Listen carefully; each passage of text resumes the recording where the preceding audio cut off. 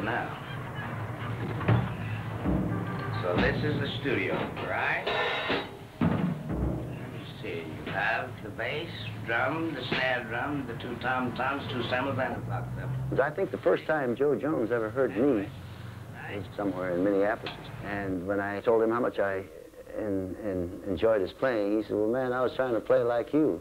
And here I am trying to play like him. So I know that every opportunity I would visit with Joe to pick up what I could, and I like to think that he felt the same way about me.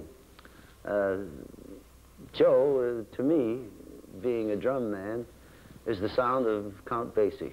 I'll roll to that. Strange as it might seem, you might come into the shop, and there's a clarinet player, there's a saxophone player, there's a guitar player, because they have to know rhythm patterns too. You see, I don't care whom they are, they have to start with the drum. And they rely on the drum. They're not going to a pianist to get it, because the pianist has to take it from the drum.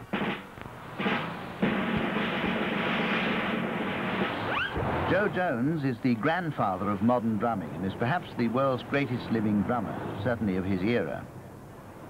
His snare drum roll has been likened to the pouring of hot fudge over marble, a comparison that suggests the easy humor of his style. Not a drummer who ever incorporates volume as part of his technique, the most strident effect in Jones's percussive inventory are his rim shots, likened to the firing of a hail of bullets at the soloist's feet. Another apt comparison this, since Jones started his life in music as a dancer. He works regularly around New York, still tours abroad and makes records. But these days, his first priority is to the drum shop in which he's a partner. Some of us don't get the experience as others do.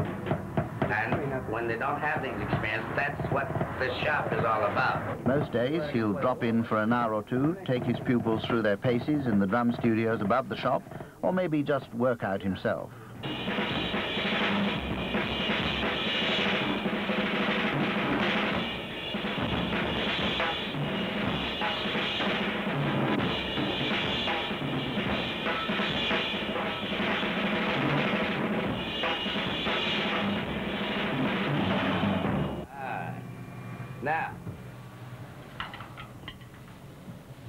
Now you know, this is what you just got through doing.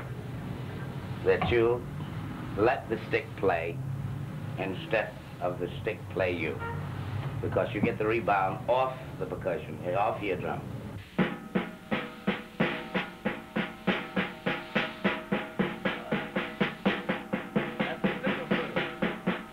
It's what? Single footer. Well, that's what I thought. That's the single footer. All right, Nathan. Can you play me the double gate? Ah, that's the rat. Yes, that's the rat.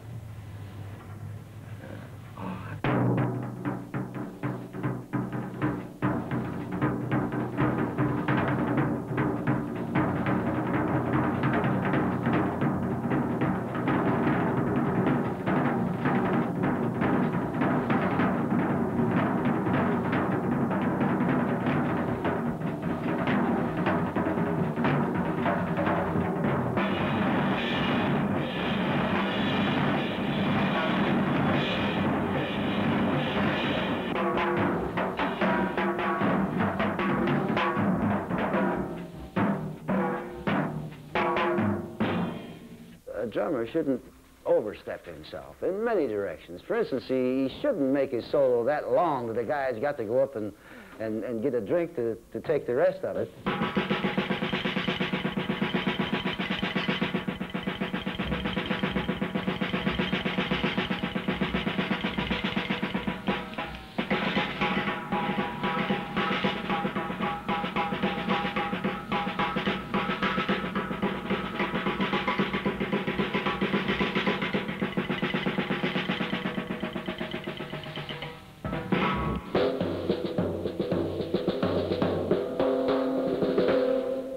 I mean, he should be able to feel that he's losing the interest of the audience and quit.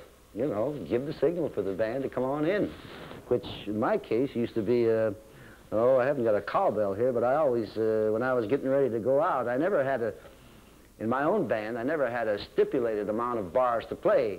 But when I gave, I'll be playing along, and when I gave this signal, that would mean that I'm going to go out pretty soon, and of course I'd make a pretty obvious break as to where they should come in, like...